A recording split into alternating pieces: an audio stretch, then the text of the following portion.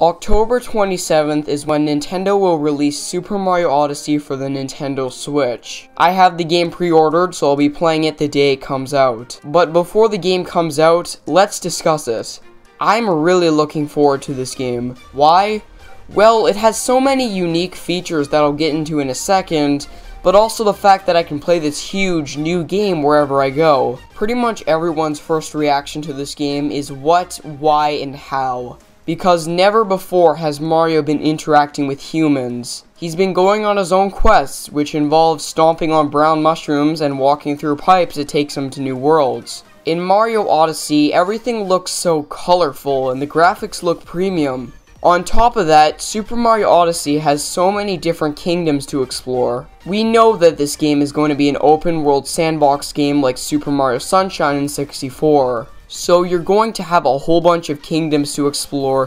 One of them is a New York City-like map, and you'll get to explore so much else because the game has an open world. The game also has a story that's pretty unique for the basic Mario formula. From what I can tell, Bowser is trying to marry Peach and you have to stop them. Not Bowser has kidnapped Peach and you have to get her back. It's not a revolutionary story, but it's different. Also, it looks like instead of the generic Koopa kids, there is now bunny-like enemies, so that's also different.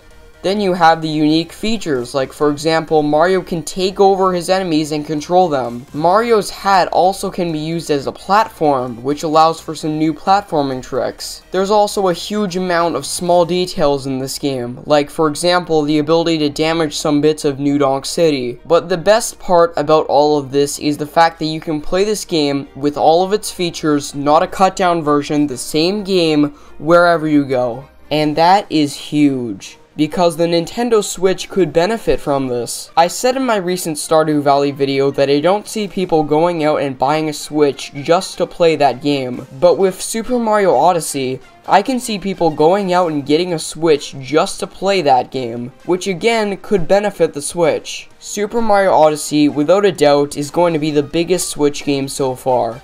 Is it bigger than Breath of the Wild?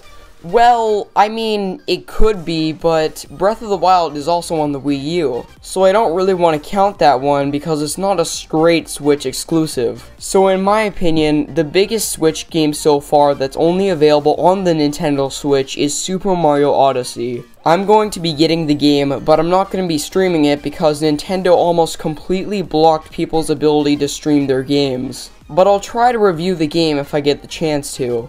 So, if you did find this interesting, please share this video on social media, it really does help. Please leave your thoughts on this in the comments and I'll try to reply to you.